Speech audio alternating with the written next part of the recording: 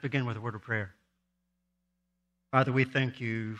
We have the privilege of gathering here tonight to study your word. And I pray that we will always be students of your word. We thank you for the truth. We thank that you've left it for us as your love letter for us to study. Given us your Holy Spirit to guide us through as we search out the truth. And I pray that you would lead us tonight by your Holy Spirit.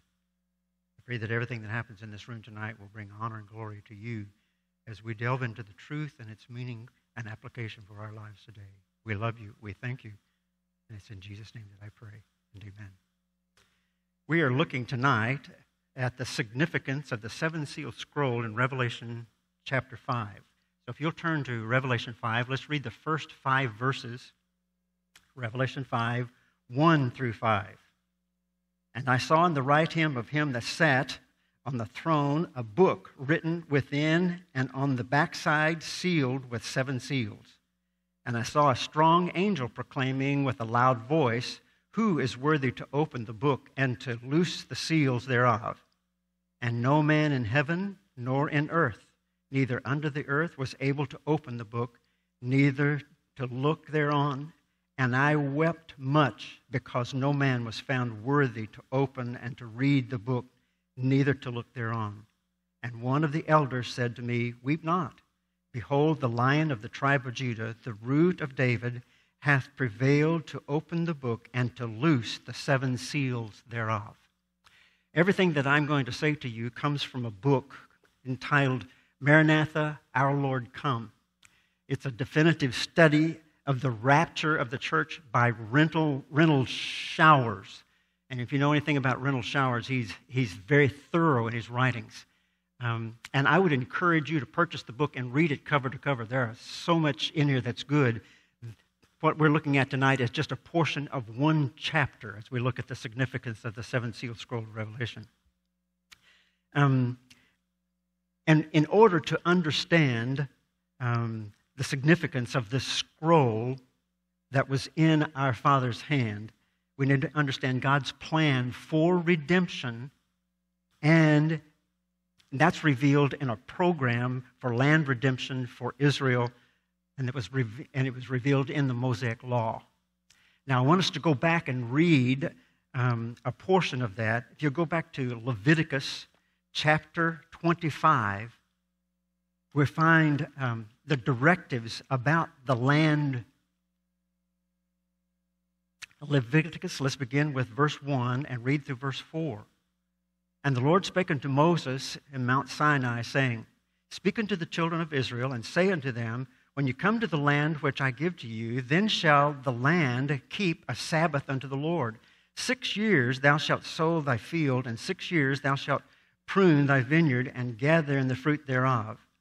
But in the 7th year it shall be a Sabbath of rest unto the land, a Sabbath for the Lord, and you shall neither sow thy field nor prune the vineyard." Go down to verse 8. "And thou shalt number 7 Sabbaths of years unto thee, 7 times 7 years. And the space of the 7 Sabbaths of years shall be unto thee 49 years. Then shalt thou cause the trumpet of the Jubilee to sound in the 10th day of the 7th month, in the day of atonement shalt thou make the trumpet sound throughout all the land. And ye shall hallow the 15th or the 50th year, and proclaim liberty throughout all the land unto all the inhabitants thereof. And it shall be a jubilee unto you, and you shall return every man unto his possession, and you shall return every man unto his family." Skip down to verse 13. "In the year of this jubilee you shall return every man unto his possession. And if thou sell aught unto thy neighbor, or buyest aught of thy neighbor's hand, you shall not oppose one another. According to the number of years after the Jubilee thou shalt buy of thy neighbor, and according to the number of years of the fruit shalt thou sell unto thee. According to the multitude of years thou shalt increase the price thereof, and according to the fewness of the years shalt thou diminish the price thereof, and according to the number of years of the fruits doth he sell unto thee." Skip to 23. "The land shall not be sold forever, for the land is mine. For you are strangers and sojourners with me. And in all the land of your possession you shall grant a redemption for the land. If thy brother is waxen poor, and hath sold away some of his possession, and if any of his kin come to redeem it, then shall he redeem that which his brother sold. And if the man have none to redeem it, he himself be able to redeem it, then let him count the years of the sale thereof, and restore the overplus unto the man to whom he sold it, and he may return unto his possession. But if he be not able to restore it to him, then that which is sold shall remain in the hand of him that hath bought it until the year of Jubilee, and in the Jubilee it shall go out, and he shall return his possession. In the Mosaic laws were very specific guidelines and directives to the children of Israel about the land and the way the land that was and how they were to deal with that land. There was a program for land redemption. I want you to go look at these principles, and it will reveal to us some parallels about what we're going to look at in Revelation chapter 5.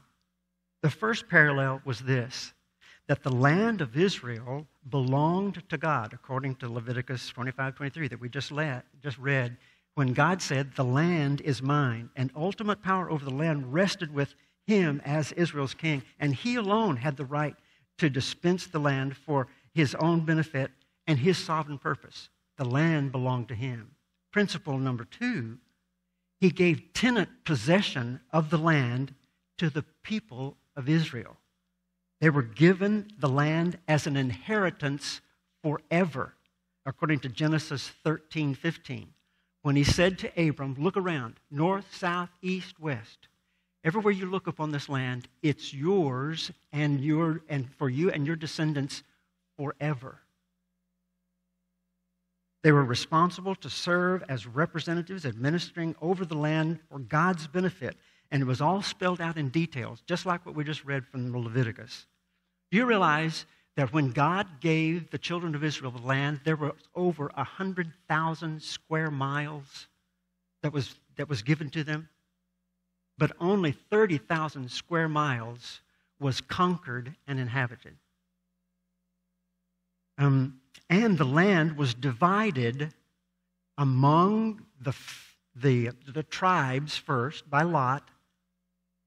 And then inside the tribes, the land was divided by families and by clans, such that each family had a specific plot of land that God gave to them specifically that was theirs forever.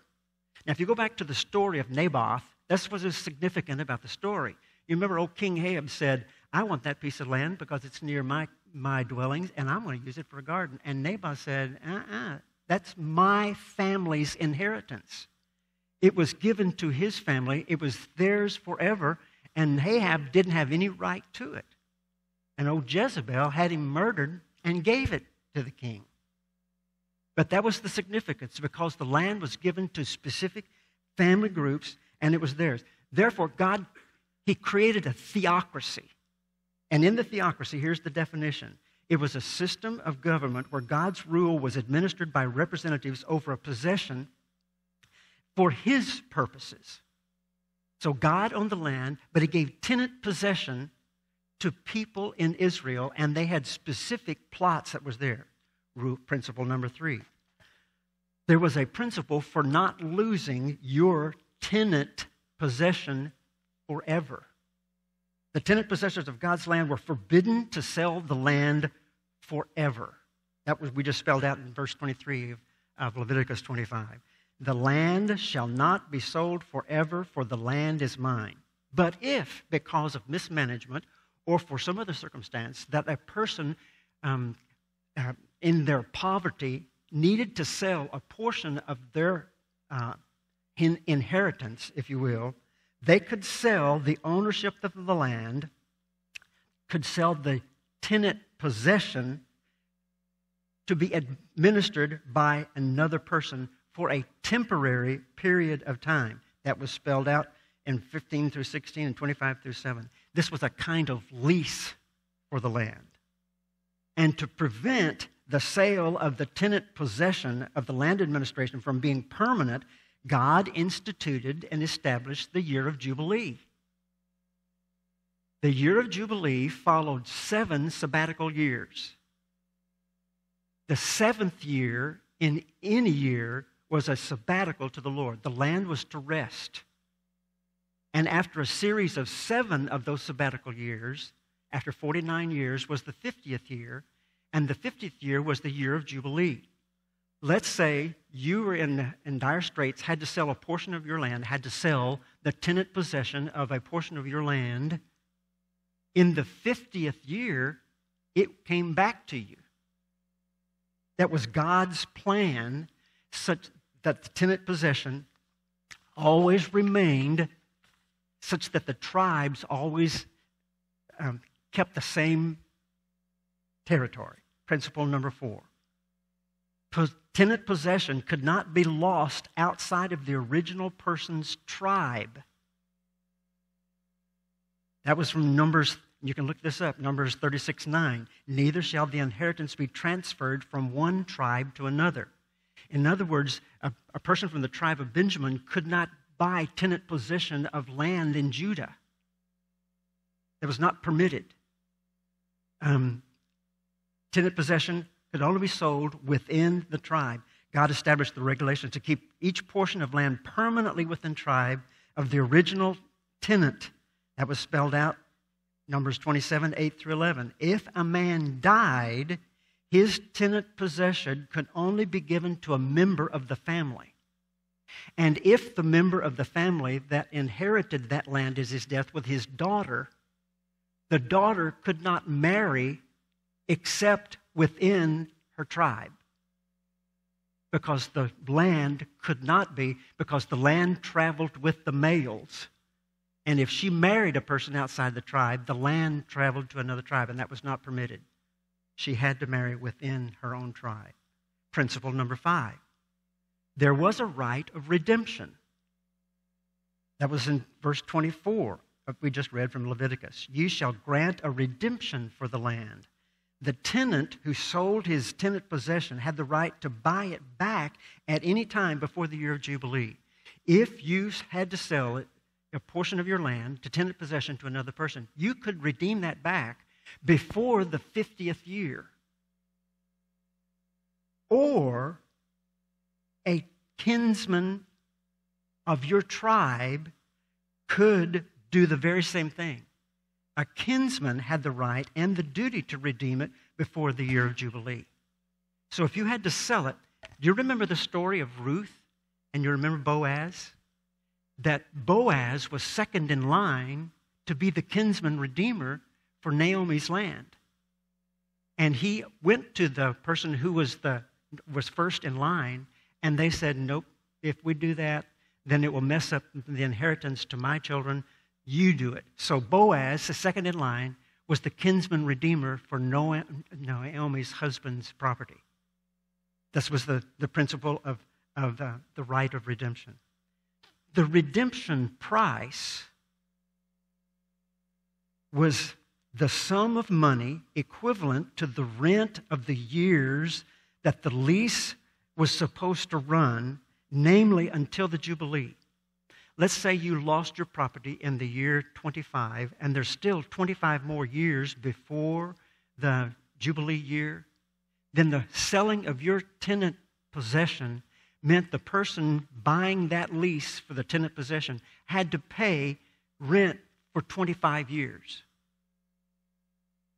Now, if in the second year, if in the 27th year, you wanted to redeem the land back, then you had to pay for 23 more years the rent to buy it back. There was a redemption price to be paid to redeem the land. That applied both to you if you wanted to redeem your land back, or to the kinsman who was redeem it. And that person then became the kinsman redeemer that was used in the book of Ruth. And he did not return, the kinsman redeemer, if he bought the tenant possession, he did not return the land to the person, the original owner. He kept the land, and he administered it for his purposes until the year of Jubilee. Now, there's an example of that in the book of Jeremiah, chapter 32, where Jeremiah's cousin came and asked him to redeem property that was his uncle's. And Jeremiah thought, that is strange because the land is being taken off into captivity. But the story is there for the significance for God saying to Jehovah, this land is going to be repopulated by the Jews. And the whole thing was for Jeremiah's reassurance that Israel would repopulate the land. When a tenant possessor possessed or took or bought tenant possession, there were deeds of purchase that were written. There were two of them. Two deeds of purchase, which were the legal evidence of the transaction. This is something that Jeremiah is written about in that chapter 32, verse 10 through 16. One deed, it's written on the inside with all the specifics of the transaction, and on the outside was written all the witnesses of the transaction, and it was sealed. It was placed in a clay container and placed in a secure place. That was the sealed deed to the property. But there was a second deed that was not sealed. It was opened and kept in the possession of the tenant possessor, whether that was the kinsman redeemer or whomever had purchased the property. And that one kept as evidence that they were the rightful owner of the property. But because it was unsealed, it was vulnerable to tampering, and it could be changed by unscrupulous people. So it was necessary to have a sealed deed safely secured such that there was irrefutable evidence somewhere that there was right of tenant possession. That's spelled out in Jeremiah. The possibility of a change to a tenant possession was especially strong when the kinsman redeemer did not take immediate possession of the land for an extended period of time.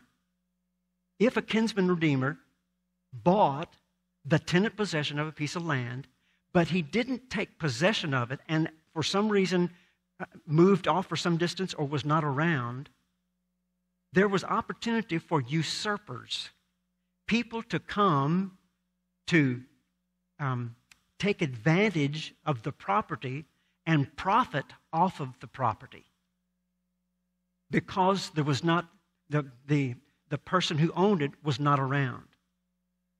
But meaning that when the kinsman's redeemer returned and there were usurpers on the property, there were two responsibilities of the kinsman redeemer. He had to purchase the property, he had to pay the purchase price, and he had to also take possession of the land. And if there were usurpers on the land, he had to evict them. And sometimes the eviction of the usurpers would require force. Now, all of that said to give a clearer understanding of the scroll in chapter 5 of Revelation that was in the Father's hand. And when John saw it, the cry was, who's worthy to open this scroll? And John began to weep. But you remember the angel said, wait just a minute, don't weep. There is one worthy who can open the scroll. Well, let's look at the parallels now. Now that we understand what the specifics about God's program for land redemption, and lay that over the parallels then for the scroll. Parallel number 1. God owned the land that Israel possessed. God owned it. Israel was just the tenant possessors. Well, God also created the earth, but he gave mankind the right to be tenant possessors of the earth. When he created, he was sovereign over his creation. Parallel number 2. Just as God gave the land to Abram and the descendants forever, God gave his creation, the earth, to mankind as an inheritance forever. And he stated that in Luke, what took place God's son Adam inherited the earth. You can look at Luke 3:38 and Galatians 4:7. Mankind was not the sole owner of earth. He was responsible to serve as a representative, administering God's rule of the earth for God's benefit. God then was the landlord, and mankind was the tenant possessor. And he told Adam, dominate it, rule over it. Parallel number 3. It was forbidden that the land would be forfeited. It was mankind's inheritance forever. God gave it to mankind to rule. But look what happened. It was wrong for mankind to forfeit forever his tenant possession or administration of the earth that was their inheritance. And tenant possession was given to mankind forever. But the loss of tenant possession occurred. Mankind forfeited the tenant possession or administration of the earth's inheritance to Satan because they allowed Satan to lead them into rebellion against God. And Satan usurped the tenant possession of the earth away from its original tenant and was exercising control of the world system against God ever since then. So the theocracy was lost. And the theocracy was replaced by a Satanocracy. No longer was mankind then administering for God. Satan now rules. You remember what Jesus said about him in John 12:31, that Satan is the prince of this world. And Paul said that he was the God of this age. That was in 2 Corinthians 4:4. But the loss of the tenant possession was only temporary. Because, parallel number 4, the tenant possession was forbidden outside of the tribe. Satan was not of the tribe of mankind. There had to be a human that would take possession. Satan was a fallen angel. That was forbidden. Just like the land was forbidden to be sold outside of the tribe, so it was forbidden for Adam to lose this outside of mankind. So it was wrong for mankind to forfeit his tenant possession, inheritance outside of mankind, because Satan was not a human. Parallel number 5. The provision for a kinsman redeemer, just like in the land redemption, was provided here, and God established a program for redemption to prevent mankind's loss of tenant possession of the earth to Satan from it being permanent. He had established a program through which a kinsman of mankind redeems both mankind and the tenant possession of earth. This kinsman had to be a relative of the same clan and tribe of mankind, a human, not an angel or other kind of being. This qualified kinsman redeemer was born of the seed of woman who would crush Satan, the usurper of mankind's inheritance. That was way back in Genesis chapter 3. After Adam and Eve fell, God said this exactly what would happen. He instituted a program such that the kinsman redeemer would redeem both mankind and their inheritance on earth. Remember what Paul said? That this promised one was made of woman, sent forth by God to be the work of redemption. Jesus Christ had to be born a human being in order to be a kinsman redeemer of both us and of the land. And Hebrews 9:12-15 says that Jesus partook of mankind's flesh so that he might destroy Satan. John said that Jesus came that he might destroy the works of the devil. The redemption price for our lives, because he's redeeming us as well as the land, was his blood. And the kinsman redeemer You remember when he bought the tenant possession of the land, he did not return the land back to the original owner. He took the land and administered it until the year of Jubilee. That's exactly what has happened with our kinsman redeemer. He did not return the land, but he's keeping the land to administer it for his own purposes, and Christ will keep the land to administer it for God's purposes. That's Revelation 11:15 and Zechariah 14:9. The deed of purchase, when Jesus Christ died on the cross, paid the purchase price. There was a deed of purchase, just like the deed that Jeremiah had to the land that he took. There was a deed of purchase, and this deed was sealed with 7 seals. And it's the 7-seal scroll that Jesus took from the right hand of God in heaven. It's the deed of purchase of mankind's tenant possession for the administration of the earth. It's the deed of purchase that was made when Jesus paid the redemption price. It was written on the inside that contained all of the specifications, and on the outside by witnesses. It's a covenant deed which registered the terms of the redemption and the restoration of earth, lost to forfeiture by transgression, and it's the title deed to earth. The need for a sealed scroll deed, the title deed is sealed with 7 seals to indicate total completeness. It was sealed and placed securely in the Father's hand when Jesus paid the purchase price, but Jesus did not take immediate possession of the earth when he paid the purchase price. When Jesus paid the price with his blood, he went back to heaven. And he did not take possession of the land. Well, if I get a chance to speak at another time, we'll look at what he did when he went from John chapter 14. He tells us what he's doing, and when he returned to heaven. And there is the parallel to the Jewish wedding ceremony.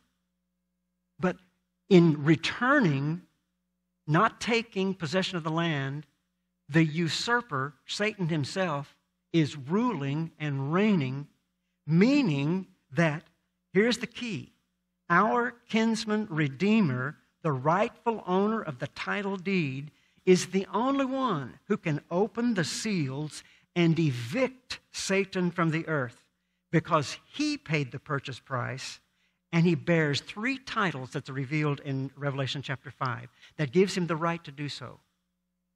He is the Lion of the tribe of Judah, meaning that Jesus was born a human, a descendant of Jacob, fulfilling Jacob's prophecy. He was a lion as a symbol of power and authority, and Jesus has the power and the right to defeat Satan. He is also the root of David. Jesus was a descendant of the royal family of Judah, of David, and even though the family is no longer ruling in Israel today, like the roots of a fallen tree, the root of a fallen tree can renew itself and put forth fresh shoots, says Job 14:7-9. The root then is the hope for a new beginning. As a descendant of the royal family, Jesus has the right to rule with authority and defeat his enemies. He is the root of David, and he is the lamb that was slain.